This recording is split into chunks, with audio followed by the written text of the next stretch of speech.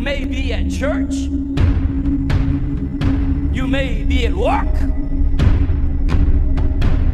You may be asleep. God grant that you will be ready when he makes his personal appearance. My God, what if his appearance occurs on a Sunday morning? My prophetic word to you this morning is get ready! Get ready!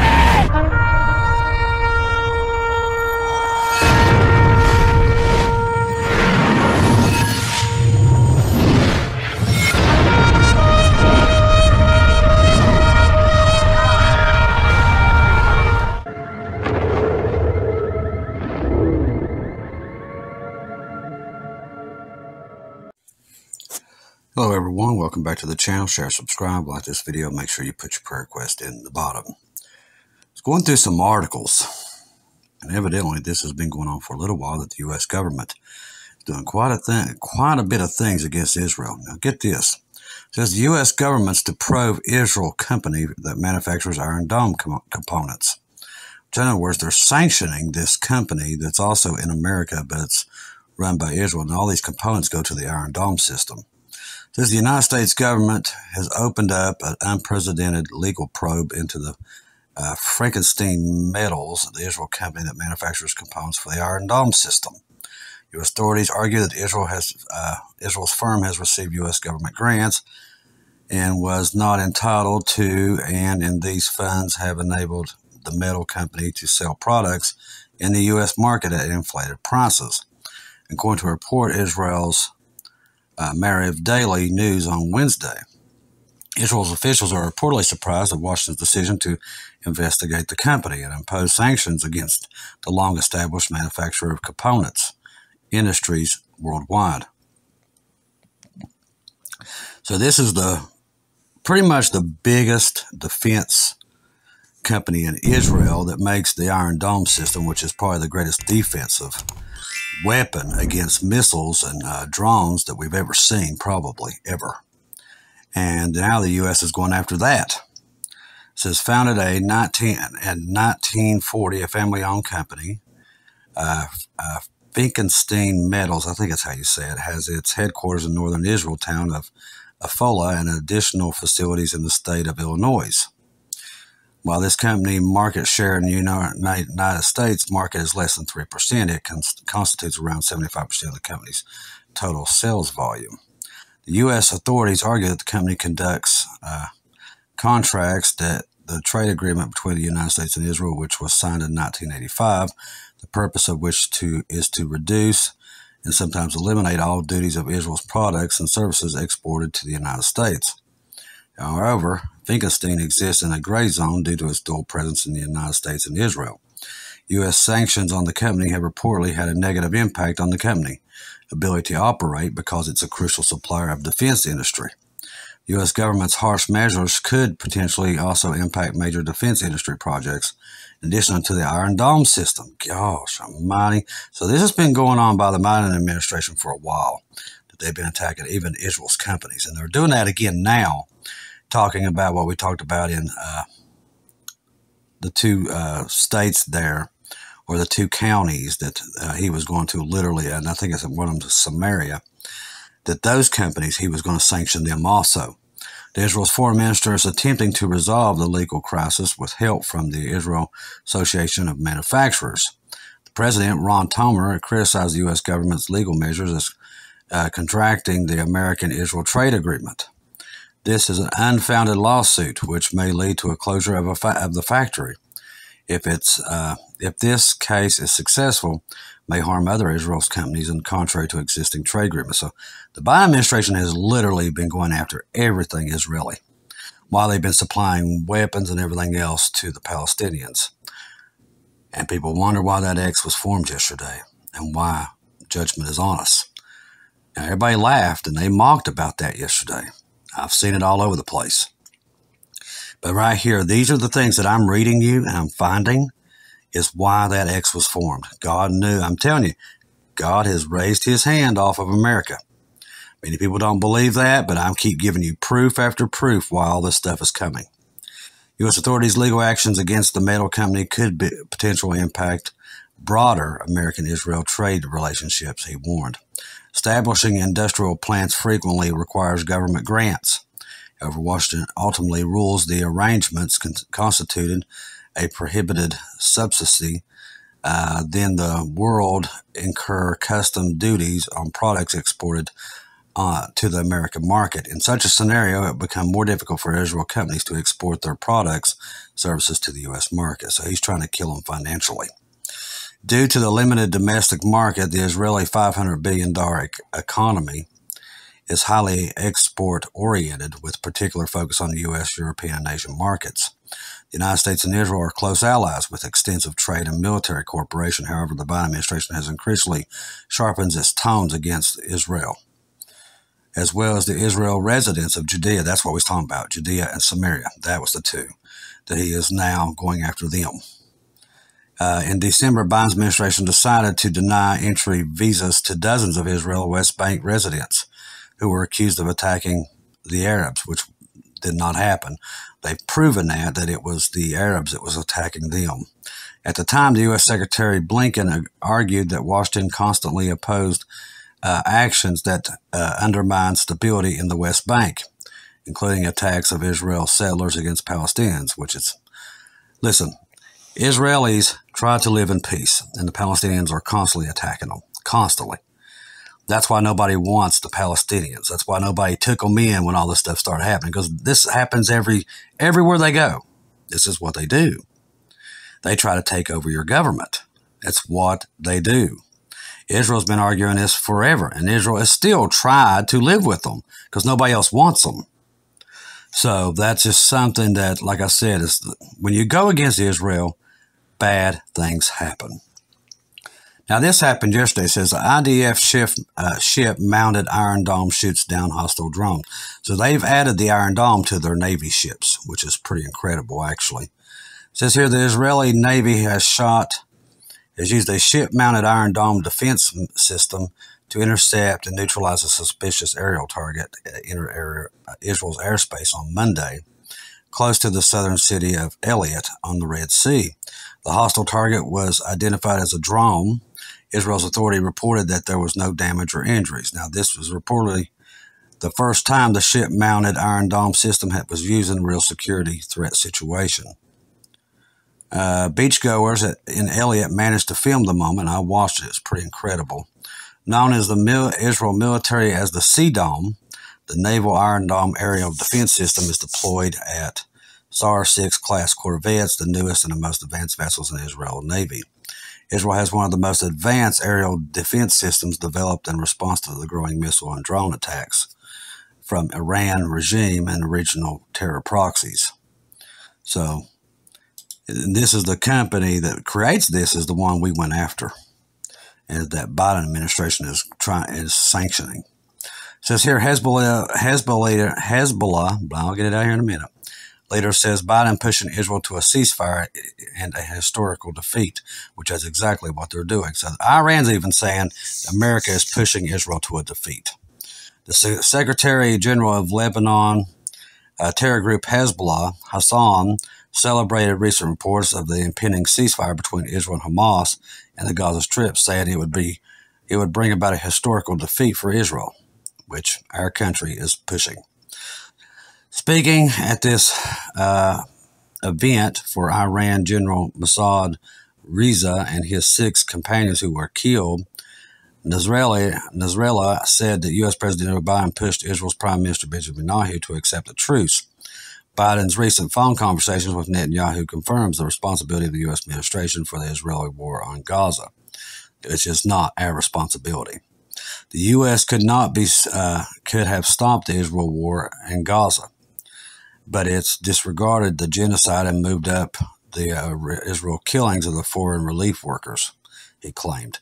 According to Hezbollah's general, Biden also ordered the dismissal of 2 IDF officers following the tragic killing of 7 World Kitchen aid workers and troops. So Biden is telling them who to fire. He further called the recent withdrawal of IDF troops for the Giannis a defeat, stating that the forces were expelled from it. Let's see. Some of these are awarded real bad. Stated that their forces were expelled from it humiliated. They was, let's see, humiliated. That's it.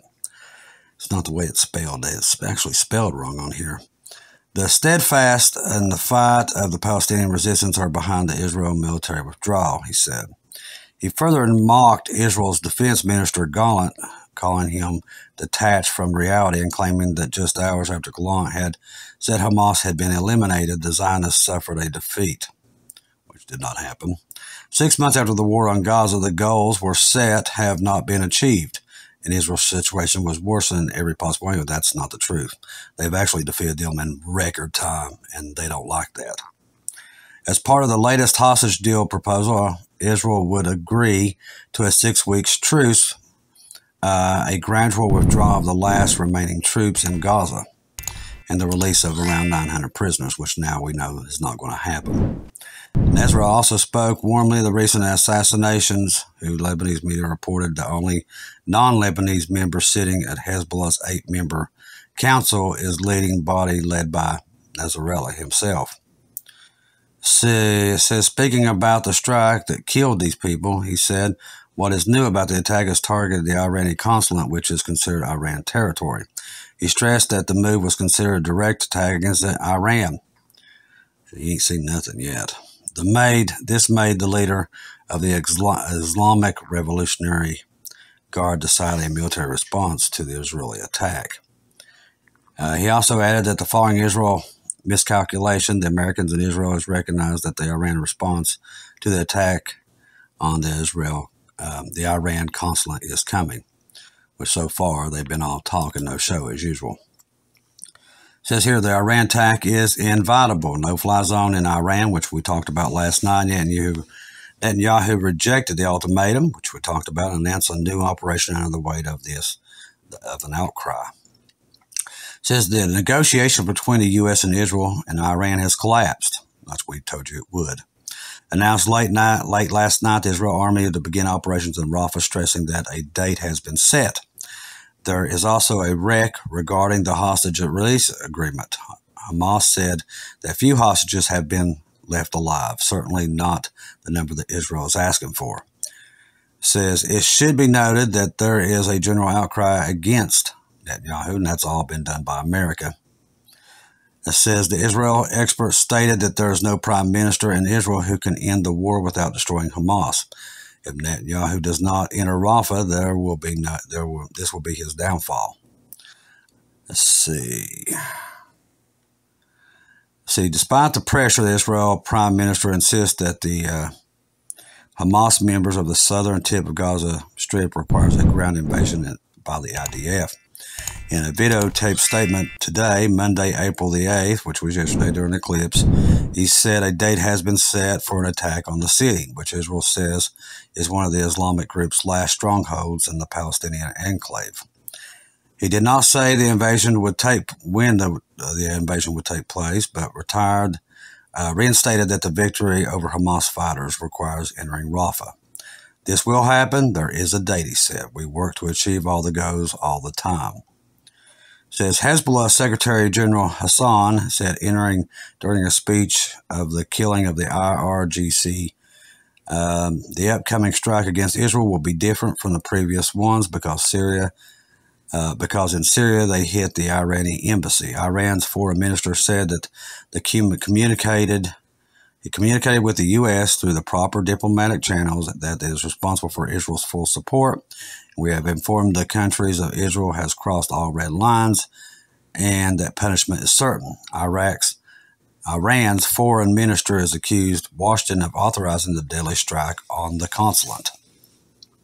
America is responsible for the incident and will be held accountable, the Iran official said, and told reporters opening up a new consulate in the Syrian capital. The fact that the U.S. and European countries opposed the UN security resolution condemning the attack, the Iran embassy is a sign that the U.S. gave the Zionist regime Israel the green light to carry out the attack. How would the U.S. and Europe react to the attack on an American or European embassy in Ukraine? Why did the U.S. condemn condemned a terrorist attack that violated international law. It seems that Netanyahu could not carry out such an attack without the U.S. green light, is what he's saying. So in other words, America sucked up to Iran so we wouldn't get hit, and they still turned around and threatened us. See, that's what I said.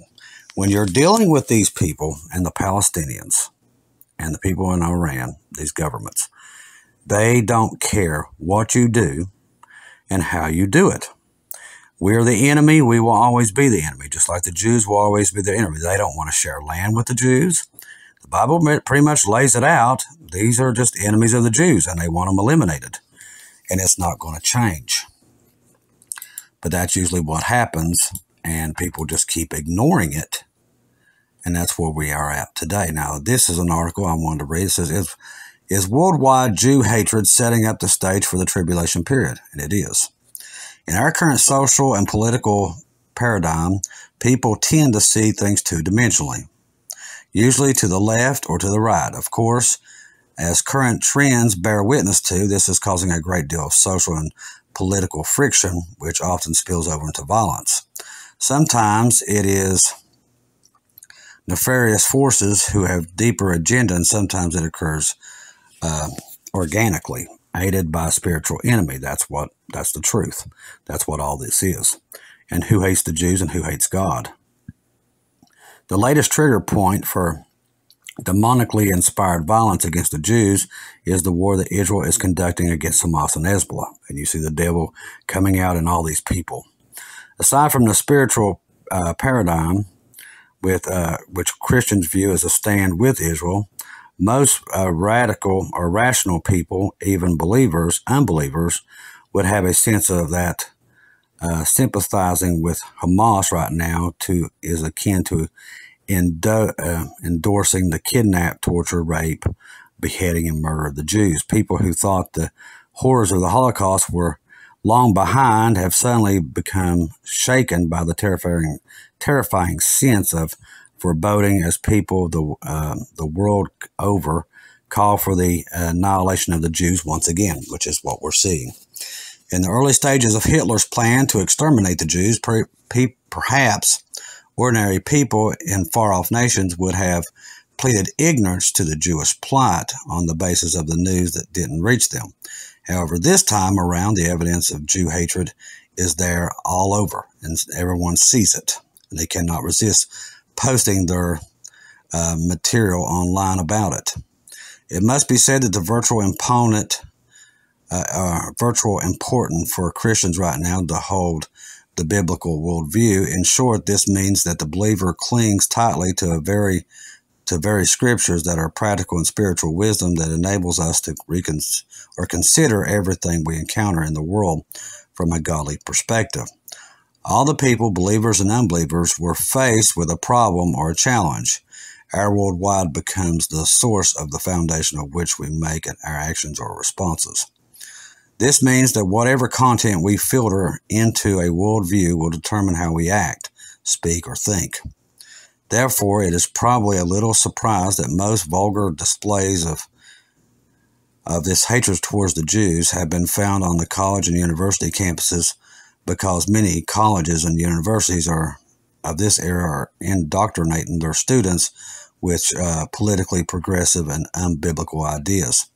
The fundamental reason behind this is that students are taught what to think rather than how to think.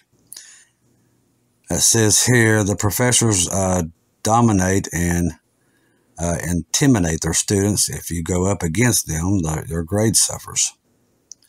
So another piece of proof that we're in the last days. Like I said, Satan's done this before. He tried in World War II to eliminate the Jews, and here we are again. And people are taking up the Palestinian flag to take out the Jews. It's happening once again. This is what Lucifer does. See, he thought that time was his time. He thought that Hitler was his guy. Well, this time, here we go again. He knows this guy will be his guy. He knows the rapture of the church is coming. That's why we're on here. He sees the signs like the eclipse, just like we do, and understands. Now, he was sitting back yesterday waiting to see what God was going to do. Was this a warning? Was it the rapture? He was doing the same thing. See, while most Christians are turned against each other, they're not even seeing the whole picture of what's going on.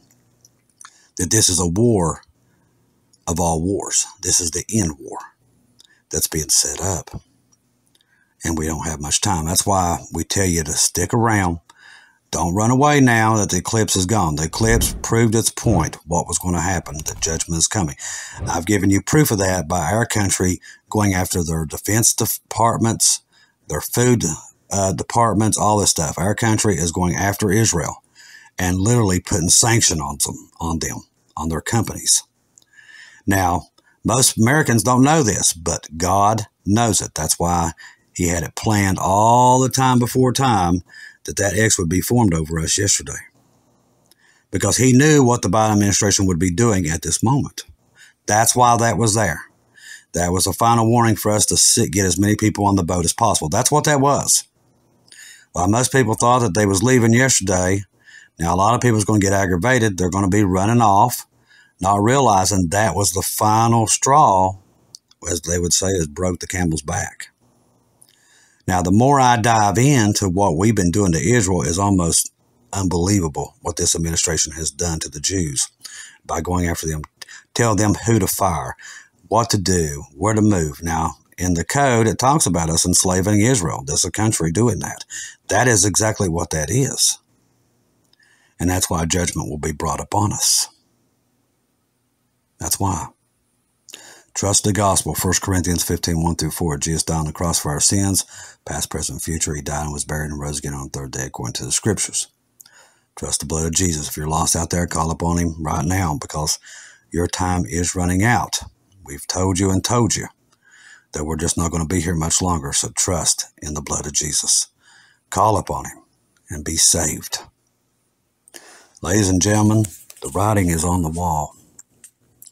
America has finally ditched Israel, which we told you was going to happen. The Bible says Israel will stand on her own, and that is the case now. That means our time is more limited than it's ever been. You will see judgment start to roll out around America in different places. It will get worse and worse. That's what's coming.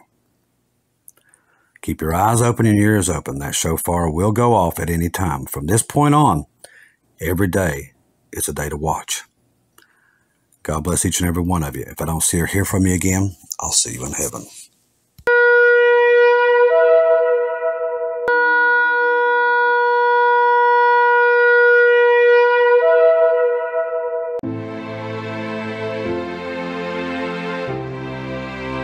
Thank you once again for tuning in to Global Rapture Watchers, where we do daily updates here on YouTube, letting you know that we're one day closer to our Lord and Savior coming back. Thank you for all the support for this channel. This channel was created for God's sheep, those that are waiting for their Lord and Savior to come back and get us in these last days. We do updates once to 2 times a day here on YouTube. Thank you for all your support for the channel. God bless each and every one of you.